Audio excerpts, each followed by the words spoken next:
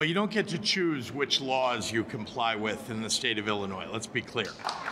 The fact is that, yes, there are, of course, people who are trying to politically grandstand, who want to make a name for themselves by claiming that they will not comply.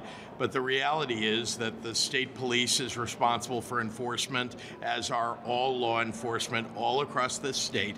And they will, in fact, do their job, or they won't be in their job. They're going to try to take this to court. So, my reaction, of course, is this is a constitutional bill. The law here that we now have enacted is constitutional. There was a lot of thought that went into it to make sure that it would be. And obviously, things will go through the courts and they'll make their determinations, but I feel very confident.